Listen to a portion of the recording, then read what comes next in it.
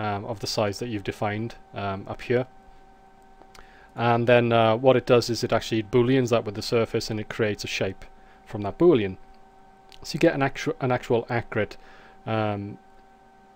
patch of polygons that actually match the surface that you've collided with.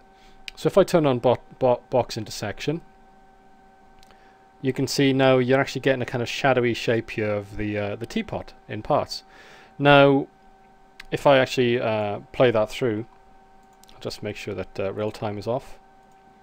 So if I play that through, you can see that as the particles strike, they're being these shapes are being created, and you can see that the shapes are adhering to the surface. Now, if we actually look at the handle of the teapot, you can see you've got a shape here and a shape here, and you can see there's actually some sort of fracturing going on. That's because these shapes are actually pretty much their snapshots.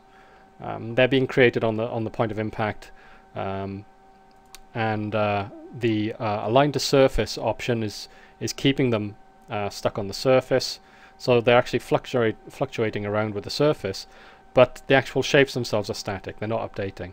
So if I turn off align to surface and play the animation, you can see that a little bit more clearly.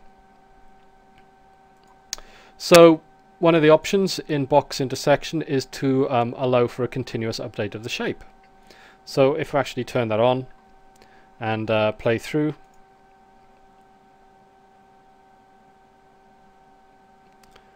there you go. So you can see now that the actual shapes are updating along with the deformation of the mesh.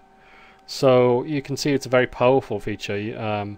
As the mesh is changing shape, you can see that the shapes are actually changing their shape also.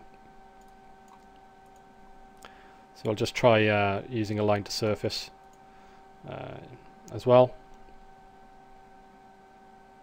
And you can see now that the initial position of the shapes as they strike the surface is maintained, so we don't get that fluctuating of the gross shape of the patches that we saw just now when we had align to surface turned off. So you can see we keep the basic shape. Now, as I mentioned earlier in this DVD, the teapot is actually made up of multiple elements. It's got a body, it's got a spout, it's got a lid, and it's got a handle. And you can see that some of these shapes would effectively be spreading across onto the lid, if you can see that. But you can see they're not actually doing that. Now, the other option in the shape box intersection section is allow multiple elements. And what that actually will do is it'll calculate a collision point on the surface. It'll create a box of the correct scale based on the units that you've given it up here. It'll do the intersection with that surface, and it'll create this patch. Now, if you have multiple elements on that surface, it'll only actually take the initial one that it collided with, and it won't check for any others in the area. So if you want it to actually spread across onto the lid of the teapot, you'd actually have to turn on allow multiple elements, and that works with any object that you have multiple elements in. So if we turn on allow multiple elements,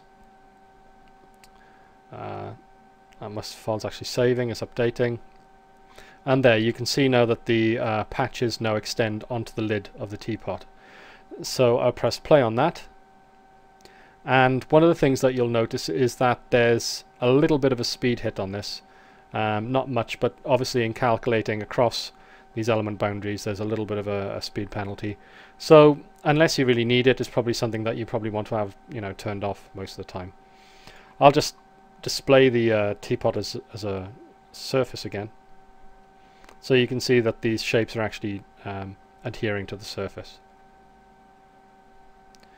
So as you can see, it's very, very powerful. It's a very, very useful feature. Now, if we actually have a look, I'll drag back a little bit here. I'll turn off allow multiple elements just to get a little bit of speed back. And in the next group we have pivot offset. That will actually offset the shape of the actual shape. Basically, you know, by default 0% means that the pivot of the shape is in the middle of it, and if we want to offset it in one direction, we can go 50%. I'll just type that in, and you can see that the shapes will move off in one direction.